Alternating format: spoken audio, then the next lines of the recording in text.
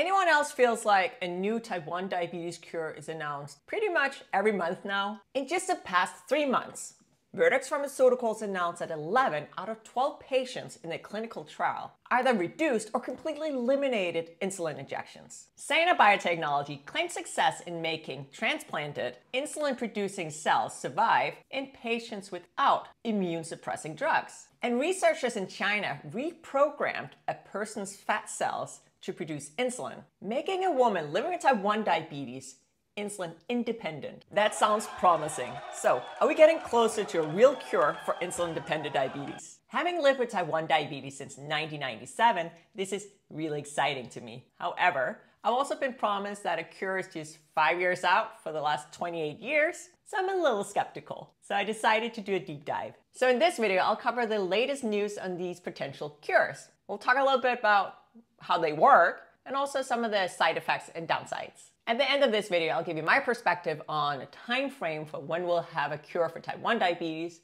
as well as what will that look like. Let's look at the first study from Vertex Pharmaceutical.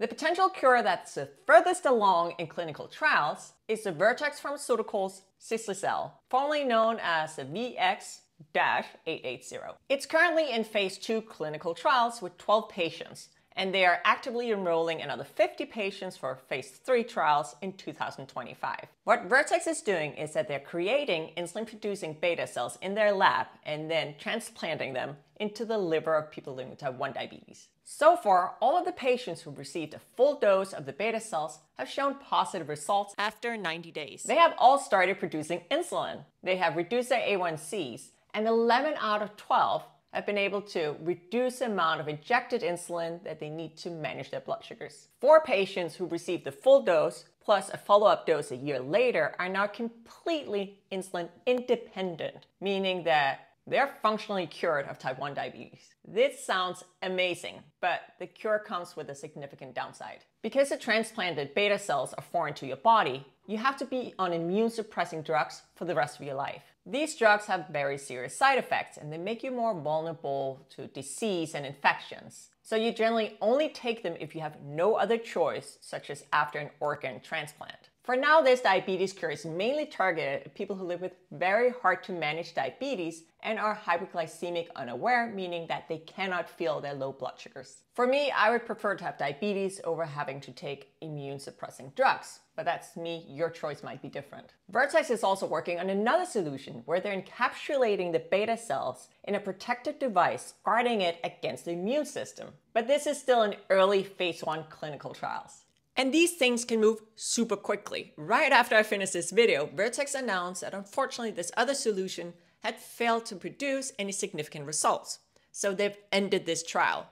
It's a bummer. However, the VX-880 is still going strong. Now let's look at the second study from Biotechnology. Biotechnology at the Uppsala University in Sweden is working on transplanting insulin-producing cells without the use of immune-suppressing drugs. They take insulin-producing islet cells from organ donors and use gene editing techniques to modify them to hide them from the patient's immune system. Fascinating stuff. The cells are then injected into the patient where they start producing insulin.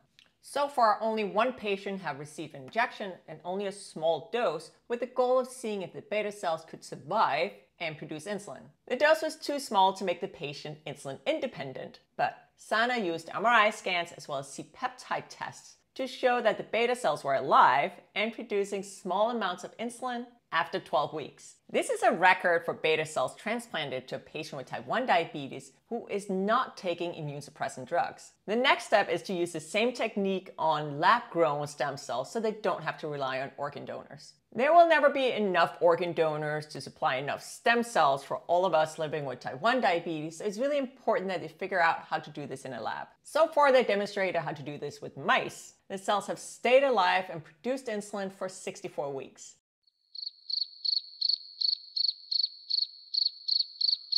If they can create lab-grown cells that can survive in a human without immune-suppressing drugs, the plan is to start clinical trials for a real cure for humans in 2026. And now let's look at the third and last study that I'll be talking about in this video. A year ago, Chinese researchers announced that a woman with type 1 diabetes had become completely insulin independent after a stem cell treatment. What makes this study so exciting, and I think why it was all over the news last year, is that the patient, in theory, shouldn't need immune suppressing drugs. We don't know if that's actually true yet, but I'll get back to that a little later in this video. The reason why this treatment can be done without immune suppressing drugs is that they take the stem cells directly from the patient rather than from a donor. That means that the patient's body doesn't try to reject the cells. Here's how they do that. They start out by extracting fat cells from the patient in a very simple procedure. They then convert these fat cells into something called pluripotent stem cells in a lab. This is a type of stem cell that can develop into many other types of cells. These stem cells are then guided to become insulin-producing islet cells, similar to the ones you naturally have if you do not live with type 1 diabetes. Instead of implanting the insulin-producing cells into the pancreas, where they would naturally be located, they're implanted into the patient's stomach. This effectively creates a mini organ in the stomach that produces insulin. So far, only one patient has received this treatment, and she became completely insulin independent after a year, which means that she was effectively cured of type 1 diabetes. This is really exciting, but there's a few different reasons why we can't get overly excited about a widely available cure just yet. First of all, we need to have this replicated in a large-scale clinical study to see if this process works for everyone.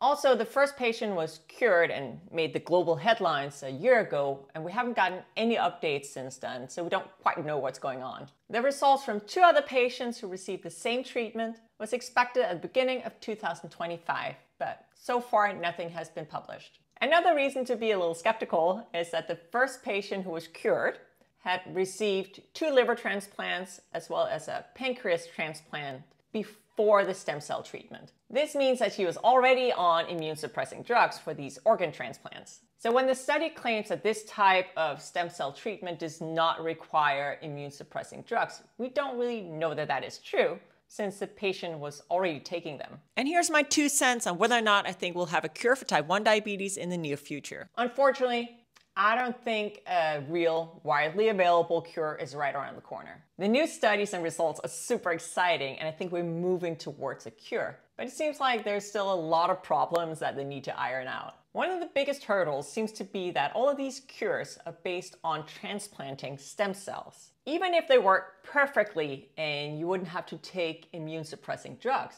you still have to go to the hospital multiple times for treatments, and it most likely would be really expensive. A cure like that would only be available to a very small percentage of the world population living with type 1 diabetes who could either afford it or have very good healthcare. Realistically, I think the first cure that we're going to see is going to be the one from Vertex or something similar. It will most likely still require immune suppressing drugs, and it will most likely only be for those who have diabetes that is extremely hard to manage or who are hypoglycemic unaware. But I do think that that will be available within the next few years, maybe 5 years. A real cure where we don't have to take immune suppressing drugs will probably take longer than that. But we don't know. Scientists and companies are working on a cure in a lot of other places that I mentioned in this video, and there might suddenly be a big breakthrough. I think as soon as we see the first big breakthrough, things are going to move very rapidly. I still hope for a cure in the next 10 to 15 years. Fingers crossed. This is my first video talking about diabetes cures and diabetes research. If this is something you'd like to see more of, please like this video, leave me a comment down below the video, let me know what you want to know more about. You can also join the conversation in my YouTube membership group. You can find that here on my YouTube page. And if you haven't already, why not subscribe to my channel? Remember to turn on notifications, that way you'll never miss a thing. Thank you so much for watching, and I'll see you next time.